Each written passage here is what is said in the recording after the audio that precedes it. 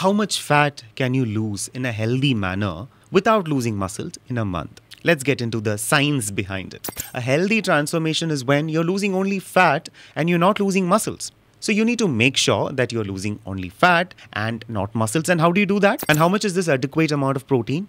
Well, that depends upon 1 gram of fat is 9 calories stored in our body in the form of triglyceride inside these fat cells called adipocytes.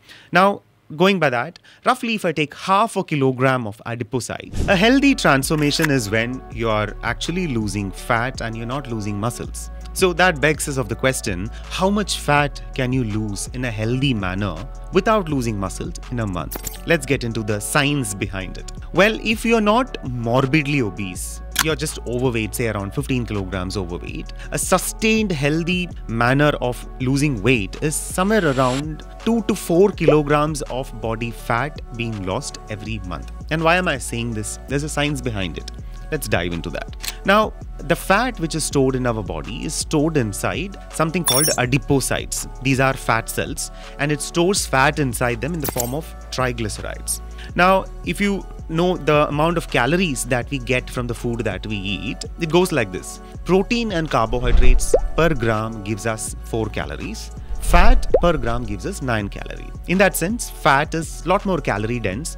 It's almost more than double the amount of the calories as compared to 1 gram of carbohydrates or protein.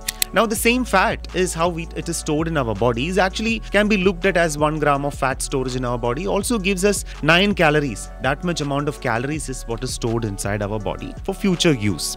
Now, when will our body put that calories to use? The stored calories, which is fat, to use? That is when you are on a calorie deficit. Meaning, you're eating lesser calories than what you spend in a day. Let's take an example. You're eating only 1500 calories in a day, whereas you are spending somewhere around 2000 calories. So you're on a deficit of around 500 calories. Now, in such a scenario, as I earlier explained, body will tap in from mass, and certain mass is converted into energy, and that's how you will lose weight. But earlier in the beginning of this discussion, I mentioned a healthy transformation is when you're losing only fat and you're not losing muscles. So you need to make sure that you're losing only fat and not muscles. And how do you do that? A couple of things.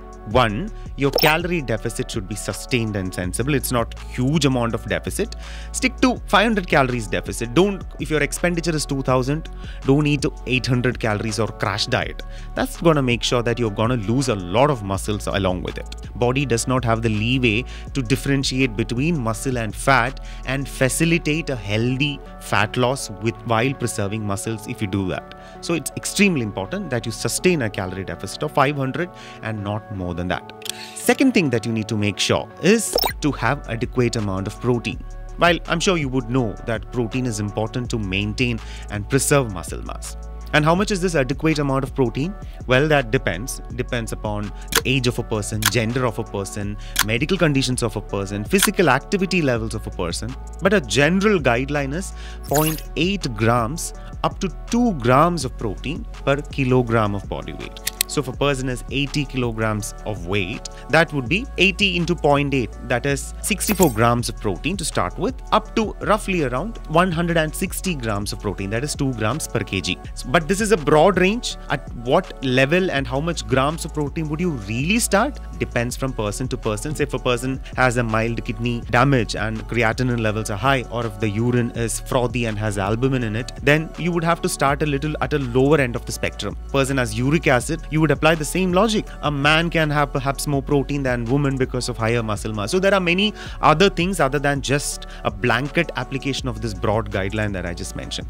Anyway, that's the second thing that you need to make sure that you're not losing muscles. The third thing is exercises. If I'm taking some dumbbell and then doing a biceps curl or some muscle based exercises, you're putting that muscles to use, and the body would know that these muscles are required and has to be preserved. So while you're on a weight loss, please don't take energy out of that muscles. Preserve that muscles and make sure that you're losing only the mass, which is fat mass. So these are the 3 things.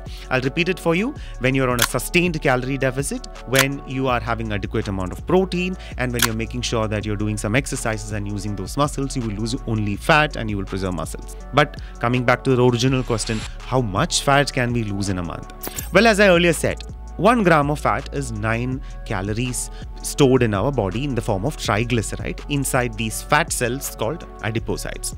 Now, going by that, roughly if I take half a kilogram of adipocytes, would be around 500 grams, right? Of that, around 400 grams of will be fat and remaining would be other constituents, maybe water, other minerals and other things. So if I take half kilogram of fat tissue in our body, that is 400 grams of fat, and I earlier mentioned 1 gram is 9 calories. So that would be 400 grams of fat would be roughly 3,500, 3,600 calories stored inside it. So half a kilogram of fat tissue is 3,500 calories.